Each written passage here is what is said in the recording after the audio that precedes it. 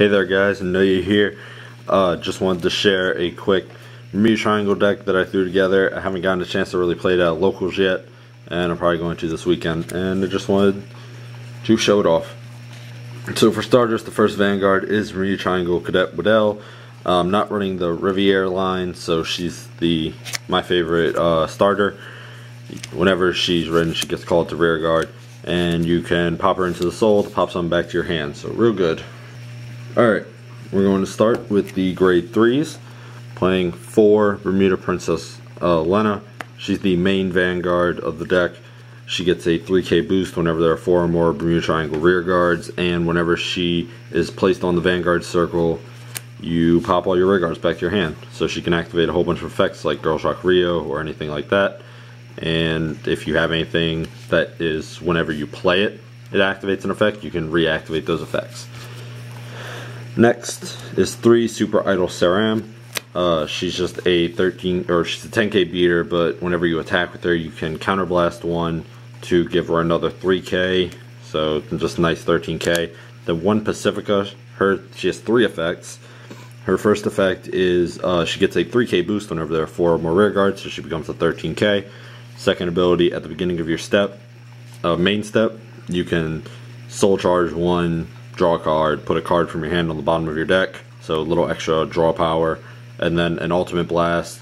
Whenever her attack hits, you can search your deck for 3 Bermuda Triangles and call them to different rearguard circles. I've never actually gotten to use that, but it's more about the 10k beater with extra draw support. So that's the grade 3s. Let's move on to the grade 2s.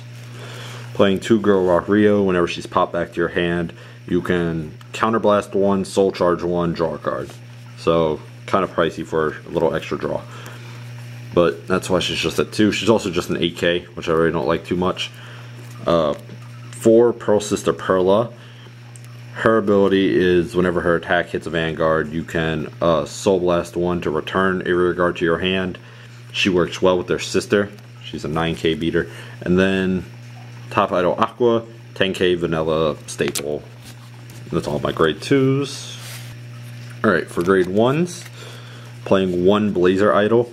Whenever she's played on the rear guard, you can choose another of your Bermuda Triangle anywhere on the field, give it a 2k boost. I kind of like it because you can just play it, give a 2k boost, pop back to your hand, 4k boost. So it's kind of interesting. 2 Mermaid Idol Felucca. Whenever she's played, soul charge 1, just a nice 7k boost on her own. So 4 Pearl Sister Perle. Her ability is if Perla is on the field, her sister, and you play her, you can give that Perla the ability that whenever her attack hits, you can soul charge 1, draw a card.